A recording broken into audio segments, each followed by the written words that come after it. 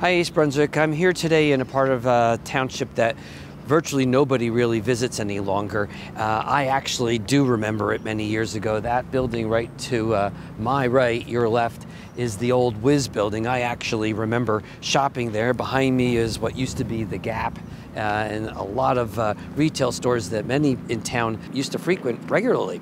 But I could tell you who absolutely has no idea what this is.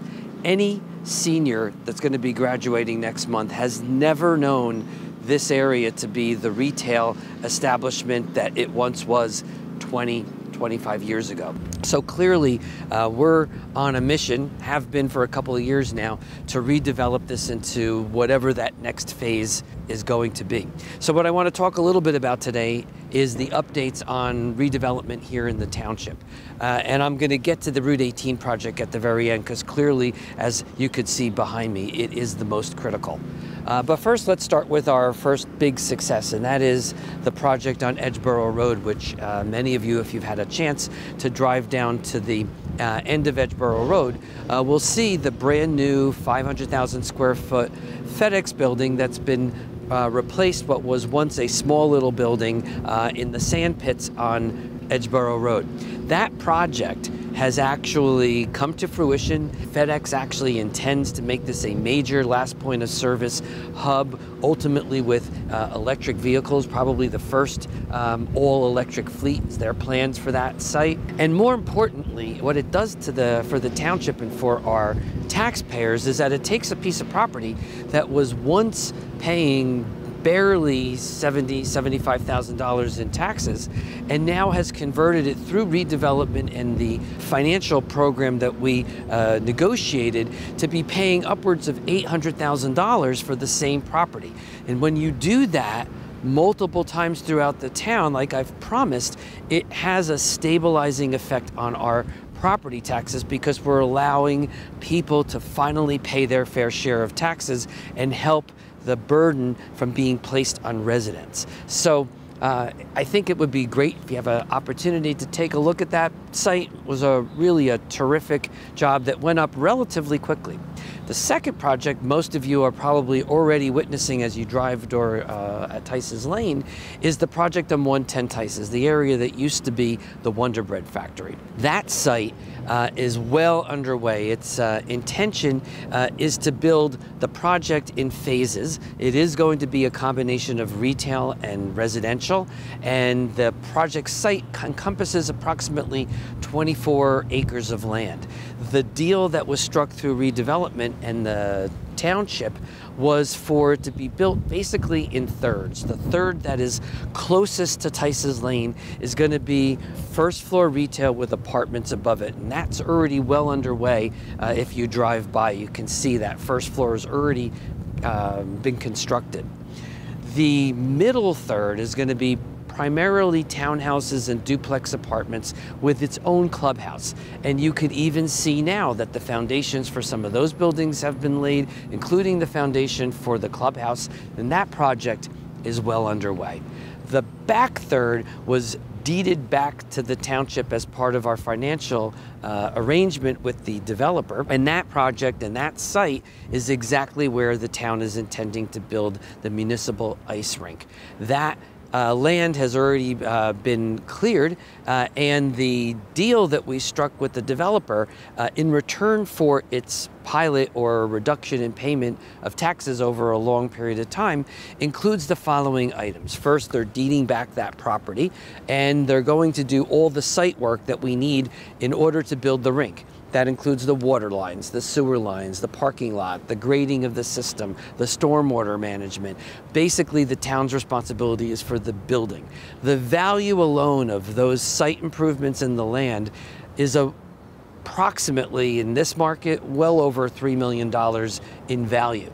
The builder also intends to build a loop road, which will basically connect Renee Road completely through the intersection and take you through that property and out through the Lowe's onto Route 18 and eliminate the road that sits presently behind Kohl's. The builder is also handling all of the stormwater management. They're going to completely rework the intersection at Renee Road, Most importantly, they're going to be widening and repaving Tice's Lane all the way from their site, which will be labeled Legacy Place, all the way out to Route 18. All of that work is on the dime of the developer. And then finally, their tax appeal, which had been sitting in the township, which they certainly had every intention and most likely would have won, simply because there was no value to any rent rolls. There was nobody doing business in those properties, so they would have absolutely been entitled to a tax appeal. They waived that, and that's another $200,000 in costs that the town will not have to bear. So we think that that's going to be an exciting project, and I hope that you can drive by and start to see that kind of like a phoenix coming out from underneath the ground. But the most important project, the one that I told you from the start is critical to this township, is the condition of these buildings on Route 18. People have come up and complained to me they were fearful of redevelopment. It's going to decrease the property values if there's people living here.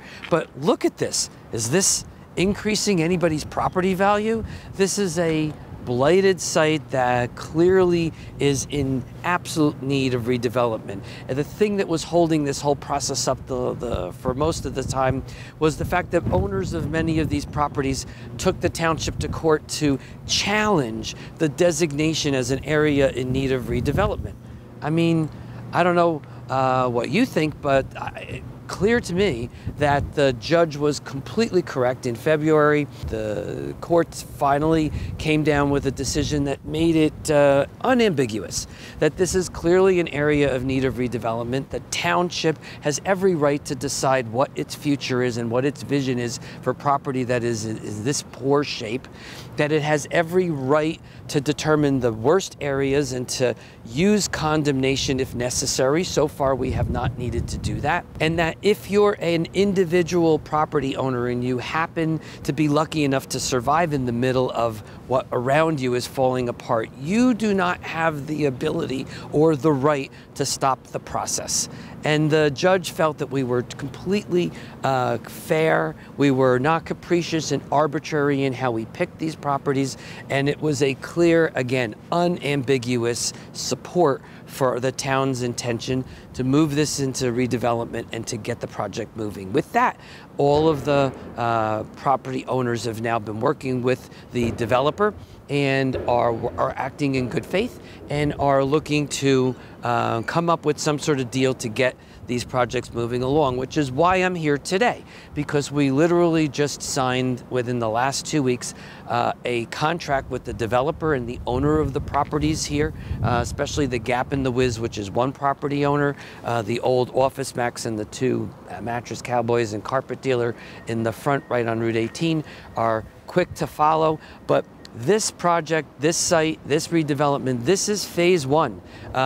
Signing that contract means that by the summer, one should expect that these buildings come down. They will be demolished. Plans are already being put together. Some of these are going to be up on this YouTube that you could look at for some of the renderings of what the builder intends to put here. And that plan will be in front of the planning board also this summer.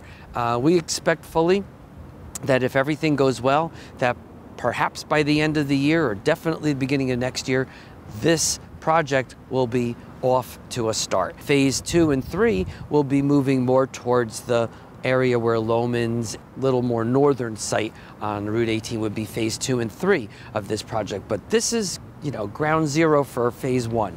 And that's why I wanted to stand here today, because we're really excited to be able to finally announce to the residents that you could drive by and start to really see things happening here. I don't know about you, but I kind of drive by here and I've almost turned my head. I don't even want to look at what's on this side of the highway. But I think if you look at the pictures, look at what the builder intends to do here. Ed Russo's a top-notch builder, makes a high-quality product, and I think we're going to be really excited and proud to have such high-end businesses and residential units right here in town. And I think that It's a great day for East Brunswick when this finally starts to happen, because as most of you could see as you drive up and down the highway, it is becoming more and more of a entertainment corridor. The old retail that many of us remember is clearly not where the market is going. Most of us buy online.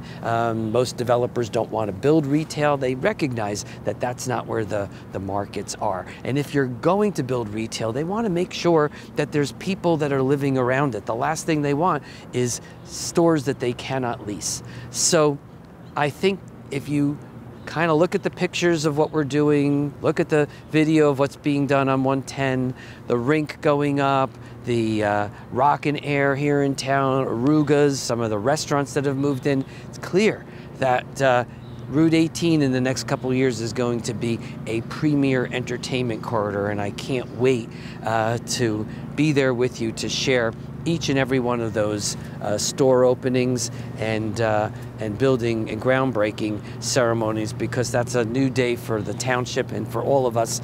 And I thank you for listening, and keep your eyes open.